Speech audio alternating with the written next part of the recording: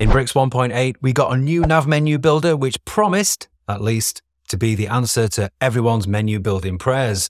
Unlike the old nav menu element, tons more flexibility to build any kind of menu you like.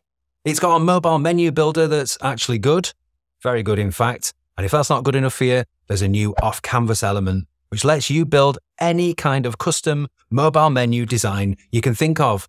Oh, and not to mention multi-level drop-downs and mega menus too.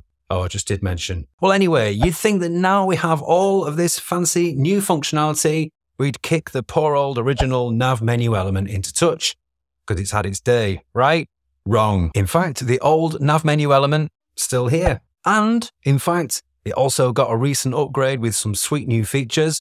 And more facts, it is still perfectly valid to build your menus with. And final fact, in many situations, the old way could actually be more appropriate to use than the shiny new way. I'm Dave Foy, and in this video, I'm going to walk you through the pros and cons of the old nav menu element versus the newer nav menu builder, and why, in some situations at least, you might want to build your menus the old way instead. Oh, by the way, if you want a step-by-step walkthrough of how to use the new nav menu builder, because it is a bit intimidating at first, you'll want to watch my video on that here. Drop a link to it in the description as well. So first, I'm going to start with basically roasting the old method of building a menu in bricks, then why the new method is so much better, in theory at least. And then, despite all that, you might very well still want to use the old nav menu element anyway, because it has a lot of advantages in certain situations. If you find this video helpful, do us a solid, subscribe to my channel and click that little dingly bell so you'll know when I have new videos. All right, let's get stuck in. So the old method of building a nav in bricks, and the only method at the time,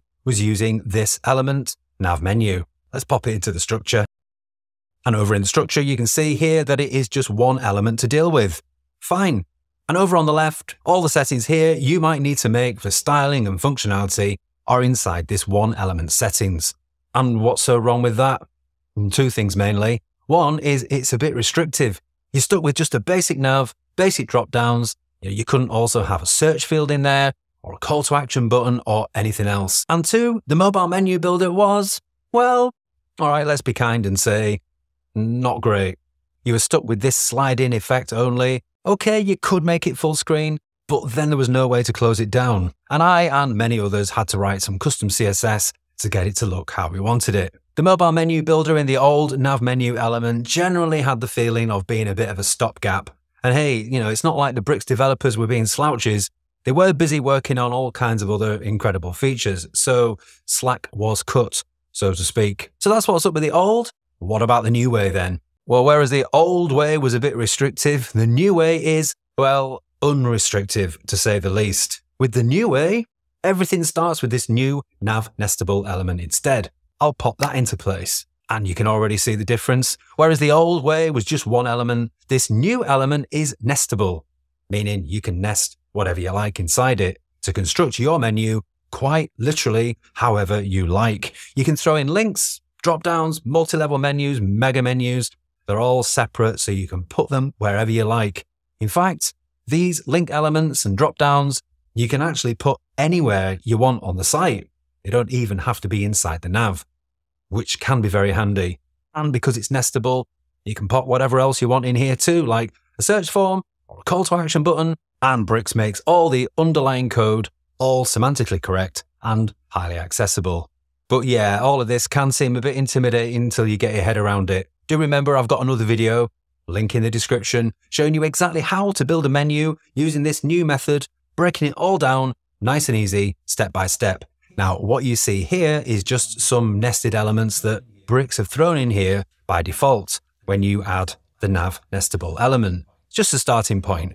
But actually, we do have 5 new elements to play with to build nav menus. See here, under the elements panel, under the general group, here's nav nestable, but also separate elements for drop-downs, toggles, that means the icon that opens and closes your mobile menu, plus a separate new off-canvas element as well. What's this for then? Well, built into the new nav nestable element are settings for designing the mobile menu as well, and you can just use that probably in most cases. In fact, the new default mobile menu builder that you use here in the Nav Nestable settings is about 100 times better than the old one.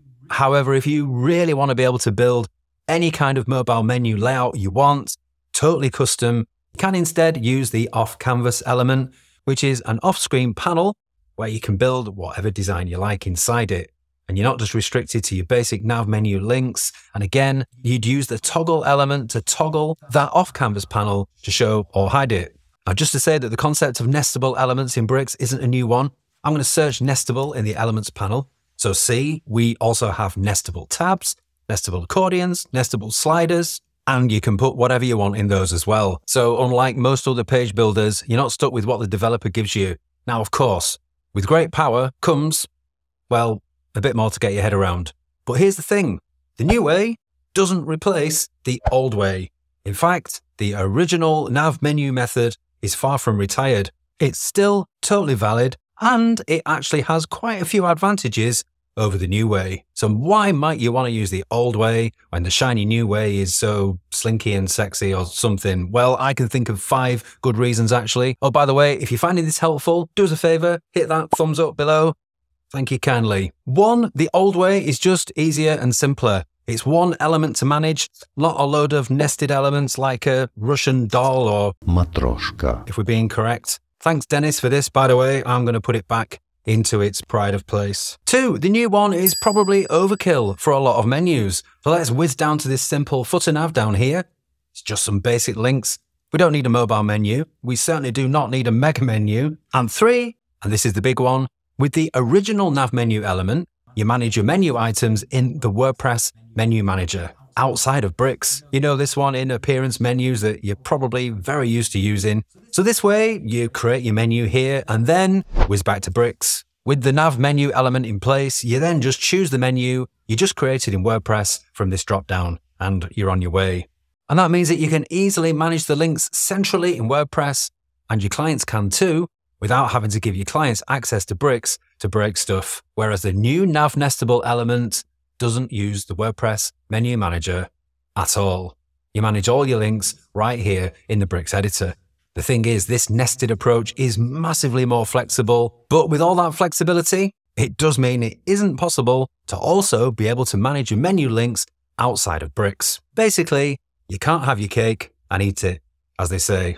I mean, yeah, the bricks docs say that you can do a kind of hybrid method, so yeah, you can drag the original nav menu element into the new nav structure. So in theory, you can have all of this flexibility, but also manage your menu links centrally in WordPress with this old nav menu element.